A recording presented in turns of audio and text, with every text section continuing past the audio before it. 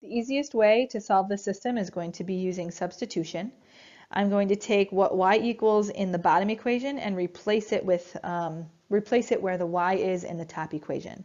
So I'm going to write x squared plus 6x minus 4 and set that equal to 6x minus 3. Now what I'm going to do is get 0 on the right side, and to do that I have to add and subtract the terms that are on the right to the left side of the equation. So I have x squared. The 6x's actually cancel each other out. Negative 4 plus 3 is negative 1. And then everything on the right side cancels, giving me 0. Now at this point you have something that is two terms.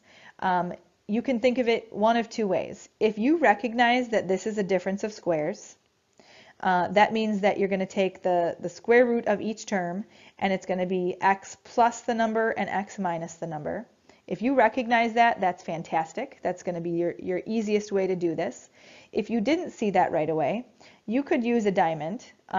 Your last number goes up at the top, and then your middle number would be 0 because it's missing. It's like you would write it out as x squared plus 0x minus 1. It's just that 0x is unnecessary, so that's why you don't see it.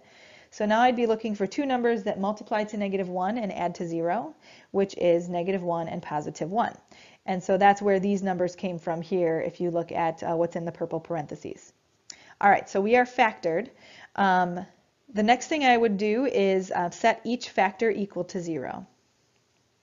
So I'd have x plus 1 equals 0, x minus 1 equals 0. And I'm going to subtract 1 from both sides. So I would have x equals negative 1.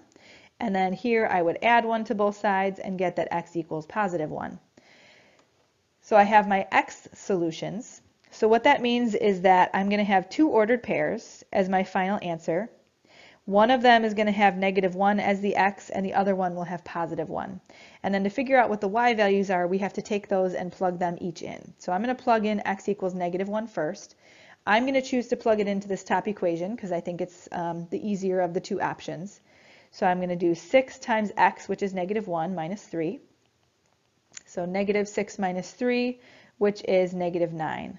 So that is my first solution, and that goes with negative 1. And then I'm also going to do the same thing with x equals positive 1.